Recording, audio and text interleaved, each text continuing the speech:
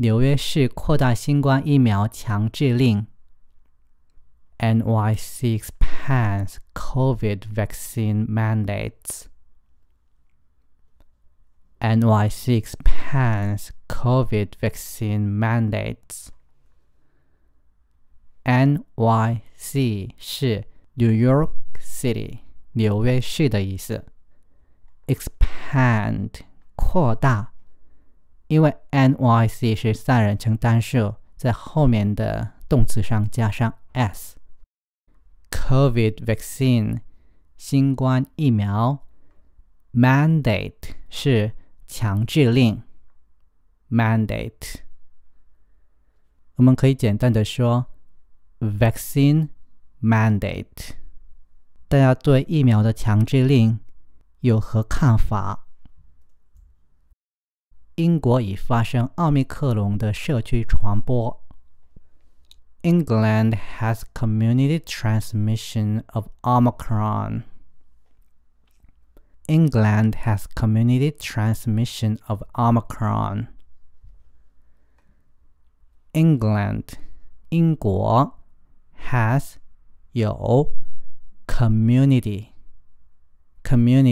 社区。 Community transmission 是指社区传播，不是一两个人被传染的，几十个人被传染的叫做 community transmission of Omicron. Omicron 是奥密克戎，是一个新冠病毒的新的变异。美国加州家长故意送感染新冠的孩子上学。 California parents knowingly sent their COVID-infected child to school. California parents knowingly sent their COVID-infected child to school. California 加州。 Parents 父母。什么父母呢？ knowingly 故意的。 knowingly sent 送。 send S-E-N-D 的过去形式 sent their 他们的 COVID infected child. COVID infected child 被感染新冠病毒的 to school 到学校。这导致什么结果呢？这导致校内多名学生确诊。 It caused student outbreak. It caused student outbreak. It 这种行为呢 cause 导致 caused student outbreak. Outbreak 是爆发。 Student outbreak 是什么呢？很多学生一下子被感染的意思。 Student outbreak。 在西班牙发生大约70名医护人员新冠病毒感染。 Nearly 70 medics have tested positive in Spain. Nearly 70 medics have tested positive in Spain. Nearly 大约。 70 medics medic 是医护人员。 have tested positive test positive 是确诊的意思，大家应该知道这个表达。那反义词呢？ test negative negative test negative。 这么多人为什么确诊了呢？卫生当局说他们有一个圣诞派对。 Health authorities said they had a Christmas party. Health authorities said they had a Christmas party. Health authorities 卫生当局。 Health authorities said 说 they had 他们有 Christmas party 圣诞派对。他们为什么这么早有圣诞派对？